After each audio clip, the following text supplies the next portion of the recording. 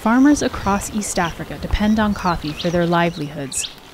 However, they're often forced to sell their coffee at low prices. These smallholder coffee farmers didn't have enough skills and knowledge to improve their coffee. They were not having enough quantities of coffee to even get enough income. Since 2010, Catholic Relief Services and Keurig Green Mountain Coffee have helped over 11,000 coffee farmers in Ethiopia, Kenya, and Rwanda improve their lives through better farming practices, diversifying income sources beyond coffee, and creating community-led savings and loans. CRS works hand in hand with local organizations to implement these activities. This project was focusing to activities that can complement the coffee farming. Farmers' new activities include savings and internal lending communities, what CRS calls SILK. These groups are like village-level credit unions, pooling savings and providing loans to members. People are diversifying their farm activities, such as growing fruits and vegetables for eating at home and for income. This means they now have food year-round and enjoy a better quality of life. CRS has also trained farmers to increase their coffee production. Farmers were trained on how they can produce organic compost. Uguo riria tutari na thumu tutiakoragwo na kahua kaingi na riu ni kaingihire na kahua kaingi na kega.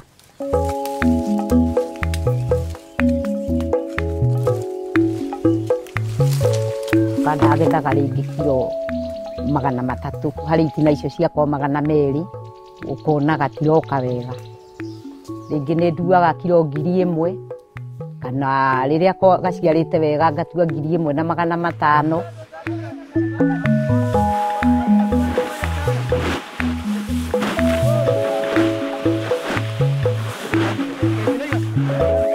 በወረዳ ተወካዮች አማካይነት የዩኒየኑ የኦሮሚያ ዩኒየን አባል ከሆናችሁ ልዩ ትርፍ ታገኛላችሁ ተብለን ተነክረን የትምህርት ተጨማሪ ገቢ ያገኘን። The Beditu Multi-Purpose Savings Cooperative started as a silk group established by CRS. These groups are like village-level credit unions, pooling savings and providing loans to members. ይሄ ስፔሻል ቡና የሚሆነው ቡና ግዢ ሳንጀምር ለአባላት ለአካባቢ ገበሬ ትምህርት እንሰጣለን። ያ ቡና ዋጋም ሻል ያለ ዋጋ ስለምንከፍል ያ ቡና እንደመጣ በላው ላይ ከዛ በኋላ እንደደረቀ የድርቀት መለካ አለ። በድርቀት መለካ ታይቶ ወደ ቤት ይገባል ወደ መጋዘን።